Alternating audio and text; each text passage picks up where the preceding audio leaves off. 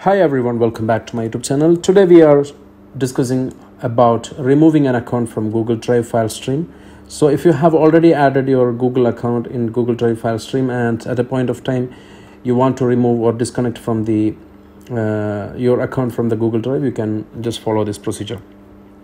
So for that, first we need to open the Google Drive. There are different ways to do this one. First, you can either go to the bottom right corner and click on the Google Drive icon, or if you don't find it, you can just search for Google Drive on your start or search button on the Windows 10 or Windows 11 computer. After that, just click on Google Drive.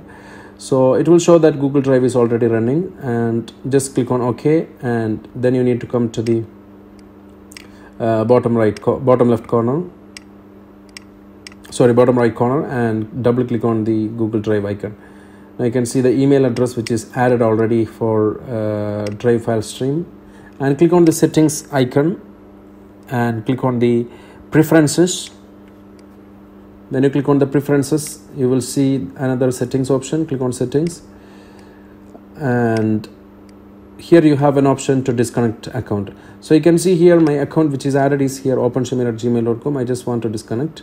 So file streaming from Google Drive, including those marked available offline, will no longer be available on your computer. That's fine. So even if you have made the files available offline, once you disconnect, that will be removed from your computer. So if you go back to the computer, this PC, you can see Google Drive. Google Drive is already delisted from the devices and drives, and it will ask you to sign in again if you want to add the Google account. So I hope you understood the video. Thank you for watching. Subscribe the channel, click the bell icon for notification. Take care. Goodbye.